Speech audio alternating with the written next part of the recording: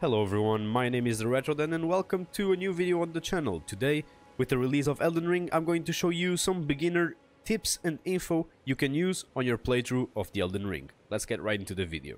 Just to start things off, if you guys like Elden Ring and other games, in this channel we do every type of gaming content, so if you want to see more videos like this, feel free to comment, subscribe and leave a like, it helps a lot. But let's get right into the tips. So, if you're a long-time Souls fan, you will remember that the game has checkpoints.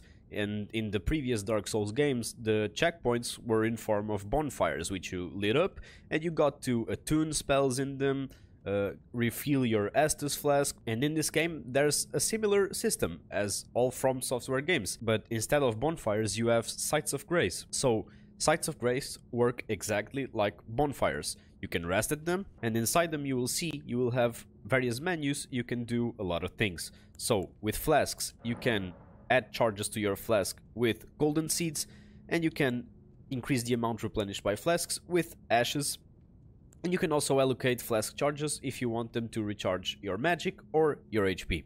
A new thing in this game you can also do in the Souls of Grace is the Ashes of War, which attune a style like weapon arts in the previous Dark Souls games to your weapon. As you can see, I'm using the Claymore and I could attune the Ash of War Wild Strikes and the Stormstone Ash of War to this weapon. In the Sites of Grace you can also pass time and choose if you want to play in the morning, noon or nightfall. Another important thing the Sites of Grace can do and are useful for is when you open the map, you can see there's this kind of arrow pointing to where you have to go. So there are main objectives in the game, of course, and if you want to know where you need to go and you're kind of lost, all you have to do is open up your map and see where the arrows point to, and that's where you have to go. Another thing, there's a lot of stuff that you might miss because it's a huge world, so if you want to backtrack, just press one of them and you can fast travel, which is a neat thing since it's a huge map and you will probably go back and forth a lot of times.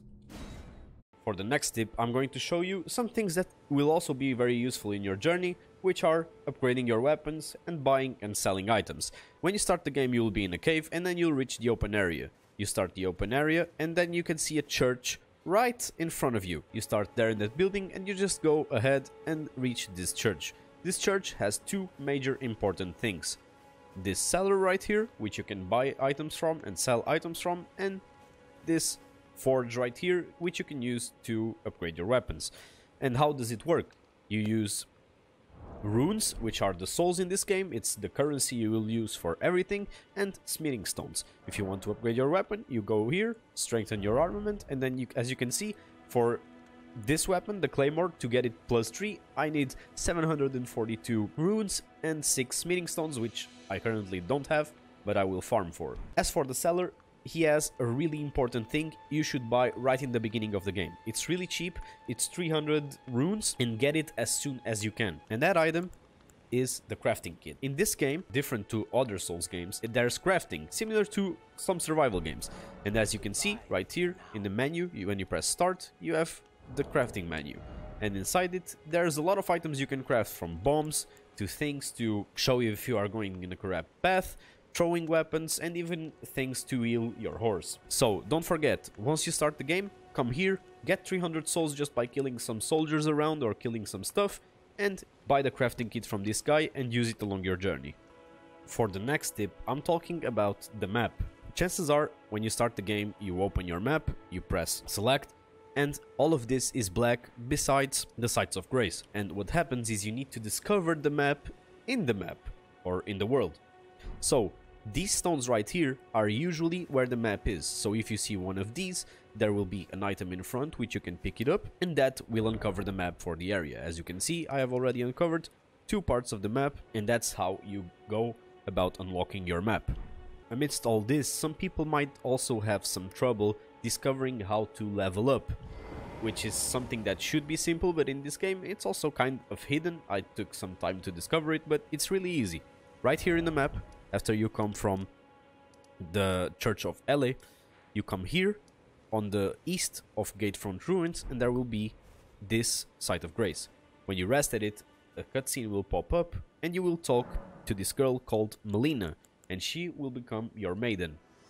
And then, once you talk to her, she will be able to level you up just like you do in other Souls games with other maidens. along with leveling up, she also gives you this ring that lets you use your horse whenever you want. To use your horse, you just have to go to your equipment, go down here to the usables and equip the Spectral Steed Whistle. Then you just use your down arrow and use your square button and go around in your horse.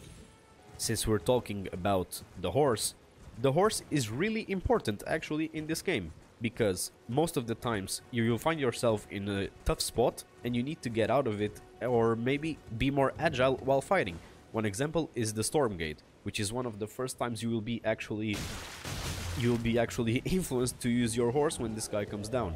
So that's it for the tip. Try to use your horse more in combat because it favors you a lot. You're more mobile and you can easily dodge attacks instead of using precise rolls. And these are some things I think that can be useful for you if you're starting out in Elden Ring and never played the Souls game. Other than that, I hope you enjoyed. We're gonna have, for sure, more Elden Ring content, more Lost Ark content as well, because I still have some videos planned for that. If you enjoyed this, feel free to leave a comment, I will answer to your comment. Leave a like to boost me in the algorithm. Subscribe if you want to see everything I have in this channel. And other than that, this has been the Retro Den, and I'm out.